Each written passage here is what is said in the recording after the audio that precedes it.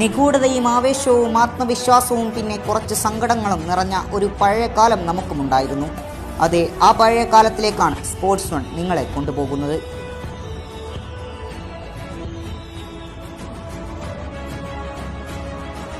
കാലചക്രം പുറകോട്ട് പോവുകയാണെങ്കിൽ നമുക്ക് ആദ്യ സീസണിലെ ആ നർമ്മസുന്ദര നിമിഷത്തിലേക്ക് ആദ്യം കടക്കണം. മൊട്ടത്തലക്കുള്ളിൽ കളിമിക ഒതുക്കി മുന്നേറ്റത്തിലെ പടനായകൻ, അസാമാന്യമായ ഡ്രിബിളിംഗ് പാടവം ഇയാൻ അഡ്വേഡ് ഹ്യൂം, പ്രതിരോധത്തിൽ നെഞ്ചിവിരിച്ചു നിൽക്കുന്ന സന്ദേശ് ജിങ്കൻ, ഇതിനുമെല്ലാമപ്പുറം സ്റ്റീഫൻ പിയേസർ എന്ന കപ്പിത്താനും. ഇവരെല്ലാമുള്ള ഒരു മൂർച്ചയേറിയ ടീമായിരുന്നു KBFC. ആദ്യം കുറെ തോൽവികൾ, പിന്നീട് ഉയർത്തെഴുന്നേൽപ്പ്. അങ്ങനെ സെമി എന്ന ഫൈനലിലേക്കുള്ള അന്ത്യപരീക്ഷണം കൊച്ചി സ്റ്റേഡിയം സാക്ഷിയായി. എതിരെ ചെന്നൈയിൻ എതിരാളികൾ, ജെജയും സിൽവസ്റ്റയും അടങ്ങിയ മൂർച്ചയേറിയ പോരാളികൾ. ആർത്തിരമ്പുന്ന മഞ്ഞപ്പടയും ആത്മവിശ്വാസവും പിന്നെ ആ മഞ്ഞയും നീലയും ജെയ്സിയിൽ നിന്നുള്ള ആവേശവുമായി ആ 11 പേരും പോരിനിറങ്ങി.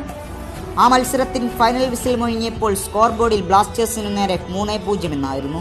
സുശാന്ത് മാത്യുവിന്റെ മഴവില്ലും കൂടെ ചെന്നൈ പോസ്റ്റിൽ അസ്തമിച്ചതോടെ ചെന്നൈ തോൽവി അംഗീകരിച്ചു.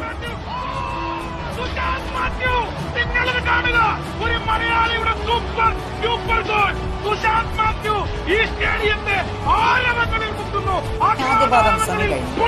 രണ്ടാം പാദത്തിലേക്ക് ചെന്നൈയിലേക്ക് വിമാനം കയറി കേരളത്തിന്റെ പൊൻപന്മാർ. അങ്ങനെ ചെന്നൈ മൈതാനത്ത് പന്ത് തട്ടാനിറങ്ങി. 90 മിനിറ്റ് വരെ നടന്നത് ഓരോ ബ്ലാസ്റ്റേഴ്സ് ആരാധകന്റെയും കണ്ണിലുദിച്ചതാണ്. 42-ാം മിനിറ്റിൽ സിൽവസ്റ്റയും പിന്നെ ബ്ലാസ്റ്റേഴ്സ് പ്രതിരോധബലൻ സന്ദേശ് ജിങ്കനിൽ നിന്നുള്ള ഓൺ ഗോളും ജെജയുടെ വകയും കൂടിയായപ്പോൾ കളി 3-3 സമനിലയിലായി. അങ്ങനെ കളി അധിക സമയത്തിന് പ്രവേശിച്ചു. പിന്നീട് നടന്നതൊക്കെ ഓരോ ബ്ലാസ്റ്റേഴ്സ് ആരാധകന്റെയും ഉൾക്കണ്ണിൽ തെളിയാത്തതാണ്. 17-ാം മിനിറ്റിൽ സ്റ്റീഫൻ പിയേസയുടെ ഗോൾ. എവിടെ നിന്നാണ് ആ മിഡ്ഫീൽഡർ കുതിച്ചു വന്നത്? എത്ര സുന്ദരമായാണ് ഫിനിഷ് ചെയ്തത്! ദൈവം ബ്ലാസ്റ്റേഴ്സിന്റെ കൂടെയുണ്ടെന്ന് നനച്ച് ബ്ലാസ്റ്റേഴ്സ് ഫൈനലിലേക്കും ചെന്നൈ പുറത്തേക്കും പോയകന്നു. അതെ, അന്ത്യകലാശ പോരാട്ടത്തിൽ ബ്ലാസ്റ്റേഴ്സിനെ ഏറ്റുമുട്ടാനുള്ളത് മൂർഖൻ പാമ്പുകളെ ആയിരുന്നു.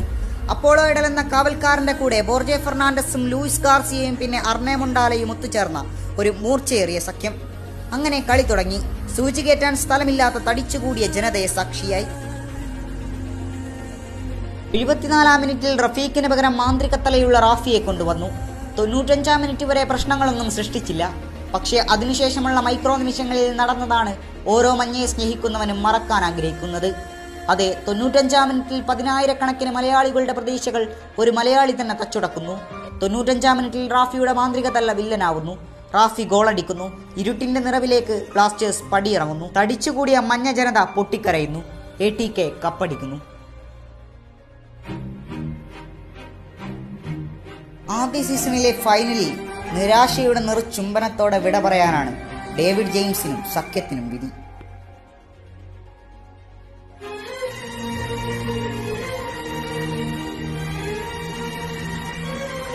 വീണ്ടും ഒരു സീസൺ വന്നു. അന്റോണിയോ ജർമ്മൻ എന്ന കൊള്ളിയാന്റെ തോളിലേന്തി പ്ലേ ഓഫ് കളിക്കാനുള്ള മധുരിക്കും മോഹം അസ്തമിച്ചു. 2014-ലെ പ്ലേ ഓഫ് കളിക്കാൻ ബ്ലാസ്റ്റേഴ്സ് വന്നില്ല. 2016-ൽ വീണ്ടും വന്നു. ജിങ്കനും ഹാൻബേർട്ടും പ്രതിരോധത്തെ പ്രണയിച്ച കോപ്പലാശാന്റെ തുറുപ്പുചീട്ടുകൾ. പിന്നെ ജോസൂട്ടനും അന്റോണിയോ ജർമ്മനും CK വിനീതും അടങ്ങിയ ചിത്രശലഭങ്ങൾ. ബെൽഫോർട്ട് എന്ന കൊള്ളിയാനും. പക്ഷേ പതിവ് തെറ്റിക്കുന്നില്ല. ആദ്യ കുറെ മത്സരങ്ങളിൽ നിന്ന് തോൽവി. പലരും ലീഗിൽ നിന്ന് ഒഴിവാക്കി കഴിഞ്ഞു. അവസാന മത്സരങ്ങളിൽ നിന്ന് തുടർന്നുള്ള മധുരിക്കും തിരിച്ചുവരവ്. ബ്ലാസ്റ്റേഴ്സ് സെമിയിലേക്ക്. സെമിയിൽ ഡൽഹി ഡൈനാമോസ് എന്ന വമ്പനെതിരാളികൾ.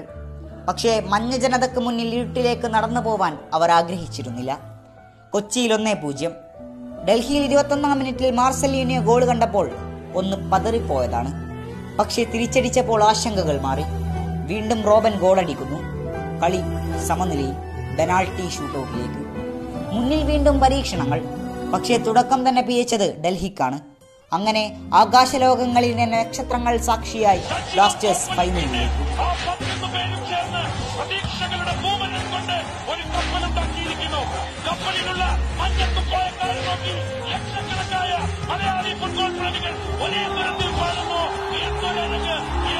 മുന്നിൽ വീണ്ടും കൊൽക്കത്ത എന്ന എതിരാളികൾ.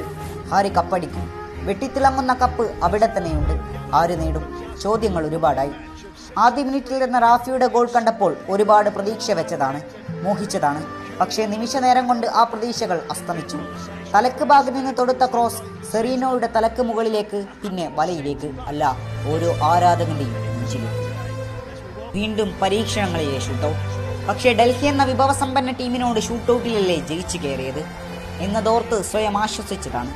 എന്നാൽ ആദ്യ പെനാൽറ്റി ഹ്യൂം എടുക്കുകയും അത് ഗോളി തടുക്കുകയും ചെയ്തപ്പോൾ പ്രതീക്ഷകൾ ഒന്നുകൂടെ പിടിമുറുക്കിയതാണ്. പക്ഷേ അതെല്ലാം ദൈവത്തിന്റെ കളികളാണെന്ന് മനസ്സിലാക്കിയത് ഹാൻബേർട്ട പെനാൽറ്റി തൊടുത്തപ്പോൾ. അതെ, ഭാഗ്യനിർഭാഗ്യങ്ങളുടെ പരീക്ഷണത്താൽ ഒരിക്കൽ കൂടെ ബ്ലാസ്റ്റേഴ്സ് തോറ്റുപോയി. ഫുട്ബോൾ മൈതാനത്ത് അനിശ്ചിതാവസ്ഥയുടെയും അസ്ഥിരതയുടെയും ഒപ്പം നിർഭാഗ്യത്തിന്റെയും തോയന്മാരായിരുന്നു ബ്ലാസ്റ്റേഴ്സ്.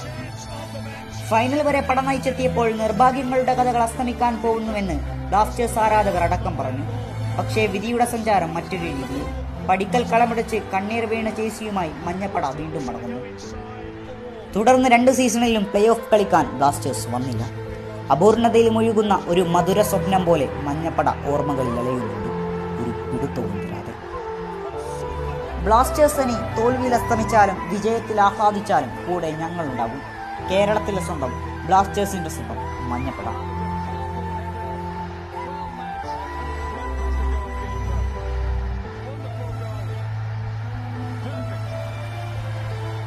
അപ്പോൾ ഗൈസ്, എൻ്റെ വീഡിയോ അവസാനം ഇഷ്ടപ്പെട്ടവർ ലൈക്ക് ചെയ്യുക, കമന്റ് ചെയ്യുക, സബ്സ്ക്രൈബ് ചെയ്യുക. പുതിയ വീഡിയോയുമായി നമുക്ക് വീണ്ടും കണ്ടുമുട്ടാം. Thanks for watching.